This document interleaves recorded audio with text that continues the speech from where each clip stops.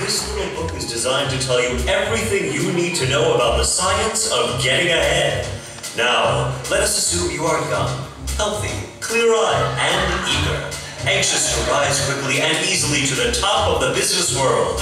You can! I can! If you have education and intelligence and ability, so much the better.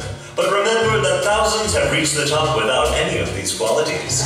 Just have courage and memorize the simple rules in the chapters that follow. If you truly wish to be among the lucky golden few, you can! I can! How to apply for a job, how to advance from the mailroom, how to sit down at a desk, how to dictate memorandum, how to develop executive style, how to commute in a 3-button suit with that weary executive smile. This book is all that I need. How to succeed.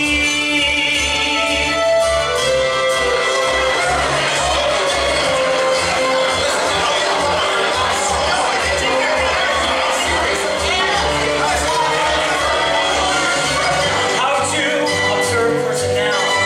How to select whom to lunch with. How to avoid petty friends. How to begin making contact.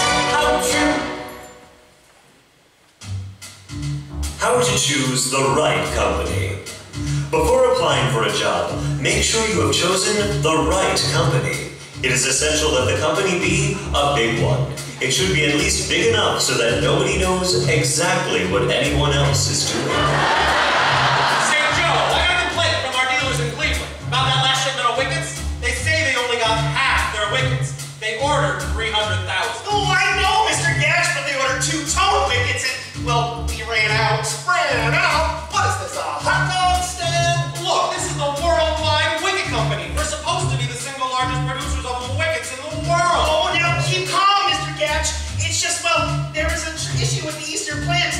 A breakdown. Well, get on the ball. I want to keep Cleveland wicket-minded. Yes, sir. Oh, Mr. Matthews, any news on the breakdown?